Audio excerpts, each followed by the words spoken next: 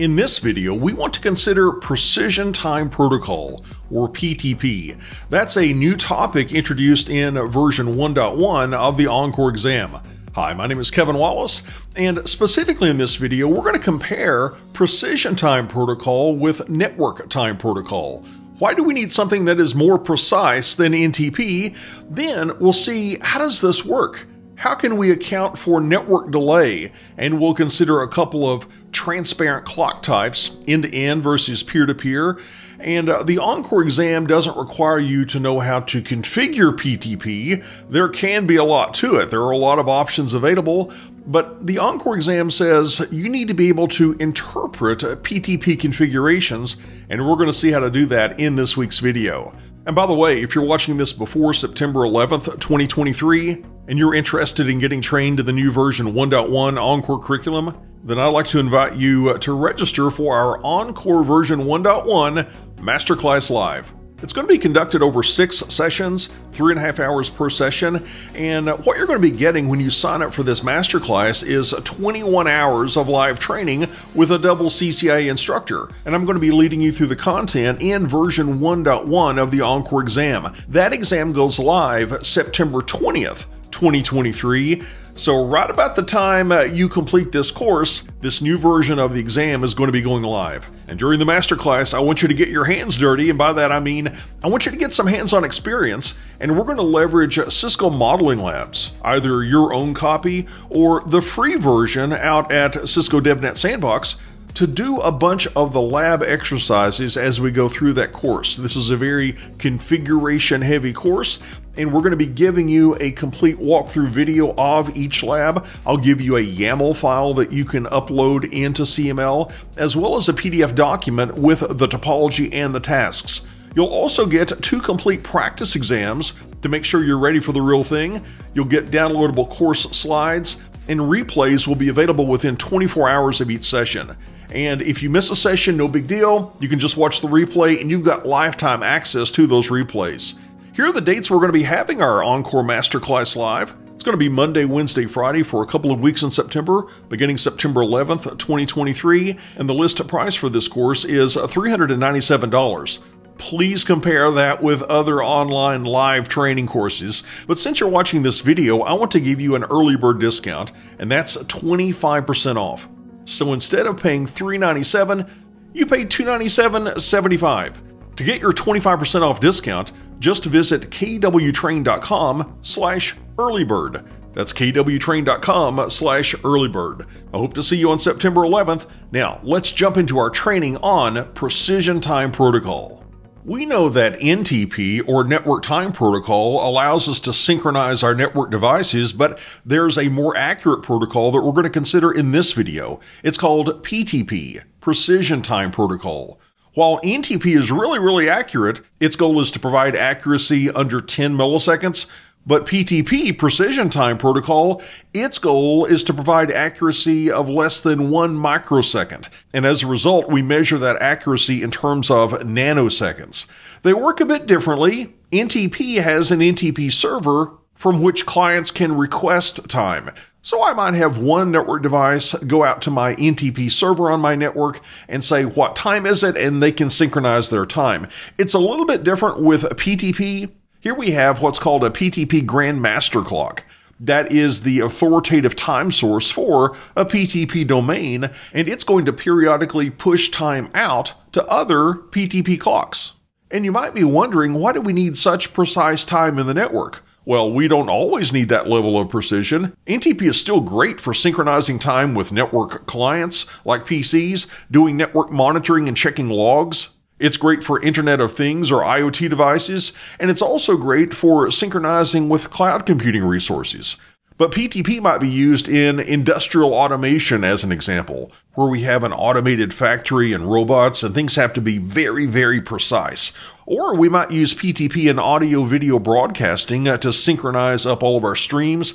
Or financial trading is another one. If you've heard of high-frequency trading, those traders often make their profit with very slight price variations in a stock, and the way they make their profit is by getting their order in before somebody else does.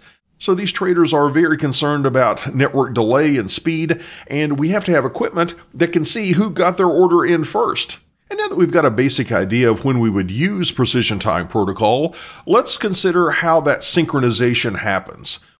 We said that the authoritative time source for a PTP domain was called the Grand Master Clock, and it can be pushing time out to an ordinary clock. And let's see how that ordinary clock can adjust its time to be in sync with the Grand Master Clock. Let's say that currently the time is 8 o'clock. 8 o'clock and 0 seconds. That's the official time according to the Grand Master. But if we were to look at the ordinary clock right now, it thinks the time is 8 o'clock and 30 seconds. So there is a 30-second offset.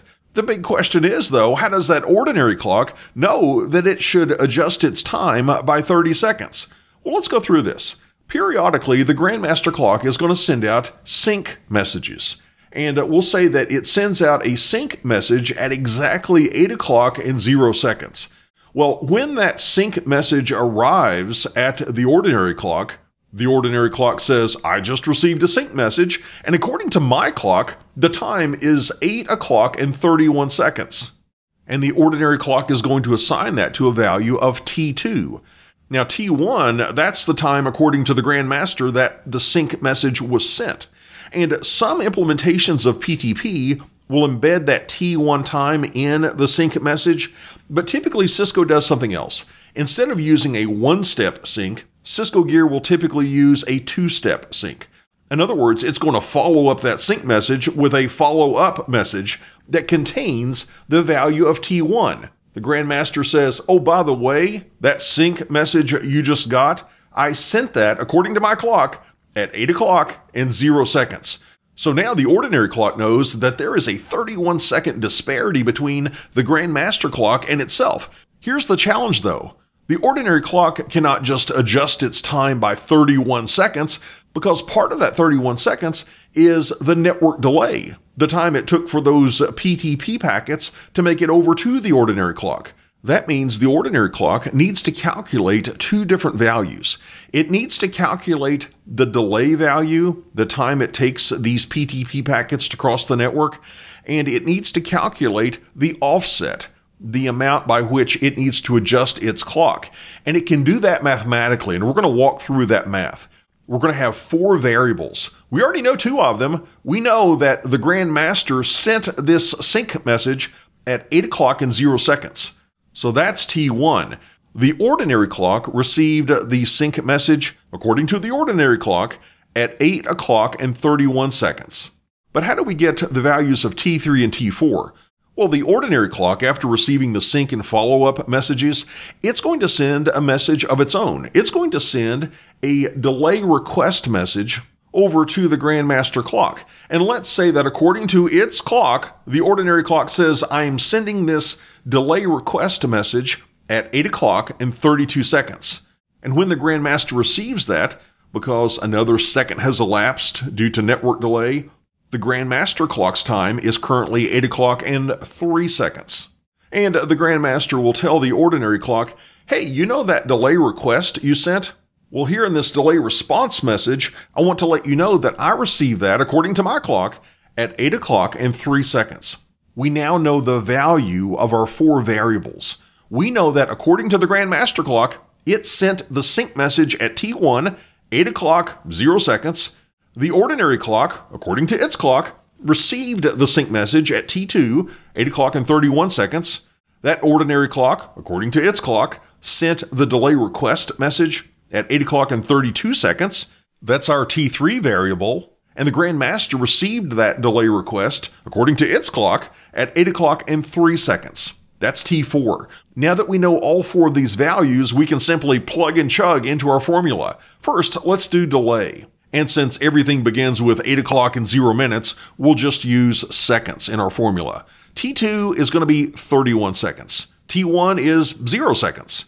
We're going to take that quantity and add the quantity of T4 minus T3.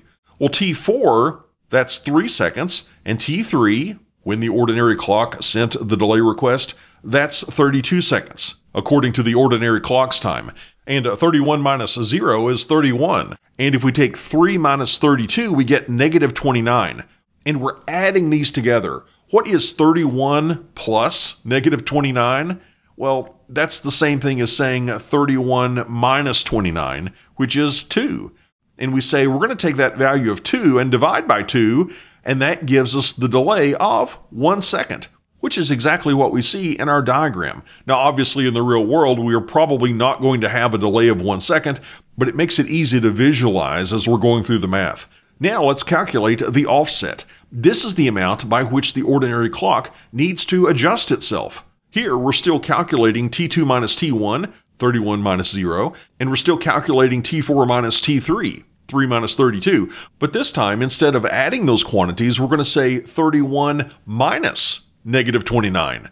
31 minus negative 29 is the same thing as saying 31 plus 29, which is 60. What is 60 divided by 2? That's going to be 30 seconds. That is the offset. Our ordinary clock does this calculation and it realizes it needs to adjust its clock by turning itself back 30 seconds because it was running 30 seconds too fast. And then once it makes that adjustment, our clocks are finally in sync. They both agree that the current time is 8 o'clock and 6 seconds.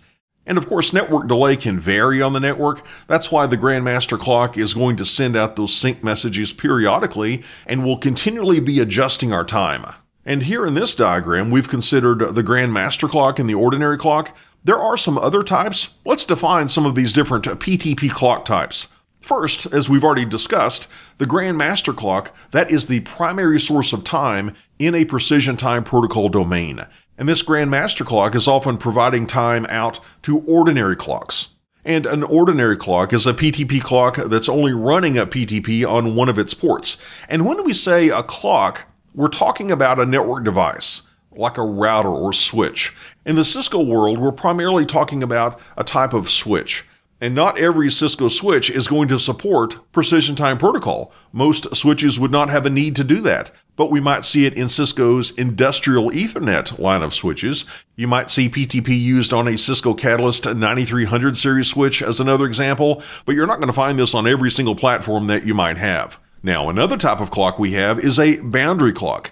Here, we can sit at the boundary of multiple PTP domains. That's as opposed to a transparent clock, which is going to be probably just a switch on the way from the Grandmaster clock to the ordinary clock that we're trying to sync up with. But we realize that when we go through a switch, as we go through this transparent clock, that is going to add some delay. After all, we're talking about accuracy on the order of nanoseconds. We need to measure that delay as we go through the transparent clock, and the transparent clock has the ability to measure that time. It's called the residence time. Something else to understand about the transparent clock versus the boundary clock is that a transparent clock can only communicate time on one VLAN. Whereas the boundary clock, sitting at the boundary of potentially multiple PTP domains, it can communicate time out to multiple VLANs. But let's focus on the transparent clock for a moment. We have a couple of types of transparent clocks, and on many of our Cisco switches that support PTP, the default PTP mode for that switch is going to be an end-to-end transparent clock. Here, let's say that we've got the Grandmaster clock on the left, we've got a transparent clock that we have to transit in the middle, and then we've got the ordinary clock on the right that we want to sync with the Grandmaster clock. Let's see how that synchronization happens. As we discussed earlier, the Grandmaster clock is going to send out a sync message, and there is some delay as we go over the path from the Grandmaster clock to that transparent clock. That's one path delay. Then the transparent clock has that ability to measure its residence time. How long does it take to go from the ingress port out the egress port on that switch? That's the residence time. And then that same sync message is going to be forwarded over to the ordinary clock. And we mentioned that Cisco typically uses a two-step sync where it sends a follow-up message saying, hey, by the way, T1 was this value. And then like we discussed before, the ordinary clock is going to respond with a delay request, and we won't go through the complete synchronization process, but then the Grandmaster clock would respond with a delay response. But the big takeaway for you is this. With end-to-end transparent clocks, that sync message goes all the way from the Grandmaster clock to the ordinary clock. That is as opposed to a peer-to-peer transparent clock. Here, the Grandmaster clock is going to send out the sync message to the transparent clock, and instead of forwarding that sync message, the transparent clock, after it receives the sync and the follow-up messages, it's going to respond with a P-delay request. It's wanting to determine the delay across that one path between the Grandmaster clock and the transparent clock. And it's going to calculate the residence time. How long does it take to go from the ingress port on the transparent clock to the egress port? And then the transparent clock is going to send a sync of its own. You see, it didn't forward the original sync over to the ordinary clock.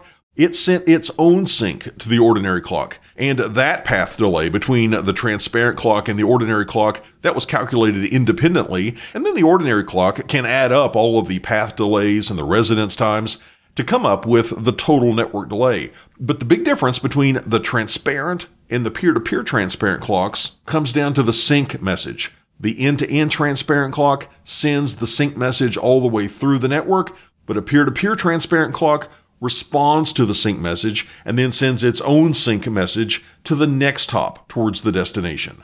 And for the ENCOR exam, we're not expected to know how to configure PTP. There are a lot of options. The exam blueprint says that we need to be able to interpret a PTP configuration, which is the reason we went through a discussion of those different modes in which a PTP clock can run. And the configuration and verification of PTP and the default settings, that might vary a bit depending on which Cisco device you're using. But in this example, let me show you the default configuration for a Cisco Industrial Ethernet or an IE4000 series switch. We can say show PTP clock. And notice that the PTP device type is end-to-end transparent clock. That's our default setting. But if we want to set this to a different PTP mode, we can go into global configuration mode and say PTP mode, and if we give some context-sensitive help, we see the different options available. We could say boundary to make this a boundary clock. We could set it back to end-to-end transparent if we wanted to. If we say forward, it's not really going to be acting as a PTP clock. It's just going to forward that PTP traffic through the switch without attempting to calculate a residence time. If we want to make a switch a Grandmaster, though, we can say GMC-BC, which is short for Grandmaster clock in boundary clock mode. And if I want to change this from end-to-end transparent to a boundary clock, I could say PTP mode boundary. And that's how simple it is to change to a different PTP mode. Now let's look at a couple of other examples. Let's say that we've got a Grandmaster clock and a boundary clock. If I say show PTP clock on both of these, if we look at the PTP device type on the Grandmaster clock, it says we're a Grandmaster clock. If we do that on the boundary clock, it tells us we're a boundary clock. Also, if we look a bit lower in the output, we can see that the offset in nanoseconds from the master clock is 0 on the Grandmaster clock because we are the master clock. And there is no path to have a delay, so the mean path delay is 0 nanoseconds, and the steps, in other words, the number of clock hops away from the Grandmaster we are, is 0 because we are the Grandmaster. If we look at the boundary clock, however, and let's pretend that this boundary clock is getting time directly from that Grandmaster clock, it might calculate that it has an offset of 17 nanoseconds from the Grandmaster clock. And we talked about how that offset was calculated. The mean path delay might be, for example, 12 nanoseconds. And since this boundary clock is 1 clock hop away from the Grandmaster clock, the steps removed is 1. And that's a look at the basic theory of precision time protocol and how we can interpret PTP configurations on our Cisco gear.